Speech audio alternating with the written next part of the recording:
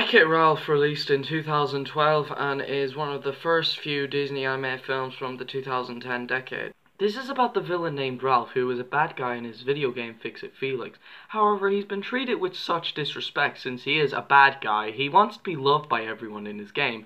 He goes off to the game Hero's Duty to get a medal so he can become loved by everyone, and comes across Vanellope Sweets, who tries to get his medal to be loved by everyone.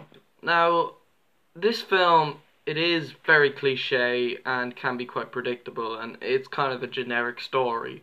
That doesn't mean anything though.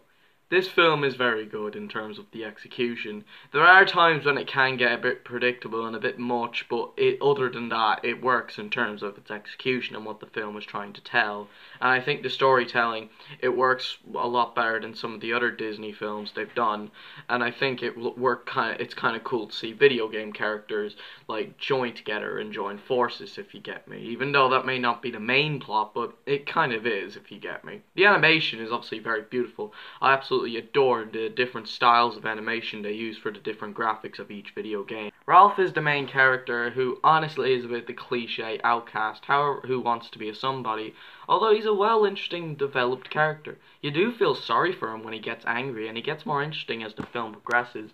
Vanellope is a bit annoying at first and can be a kind of unlikable, but as the film gets better, she becomes more likable and becomes more fleshed out. Her backstory is very interesting.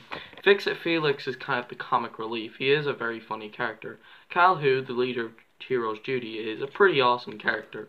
Basically the leader of the Hero's Duty game and kind of the strong female character of the film. She's got some pretty funny moments in there. King Candy, the main villain, however, yeah, he is very annoying and just very weak. It's mostly the voice though I can't stand. It's just so annoying. Well, some of the characters I haven't talked about. I'll just say they were either good or either meh, because there's not a lot to say about them. And the music is also fantastic, and of course I love the Owl City song, When Can I See You Again. Guys, I'm very excited to see Ralph Breaks the Internet. I'm hoping to see it next week. It's not out in Ireland yet until November 30th, this Friday, the day of the Late Late Toy Show, so that's going to be awesome.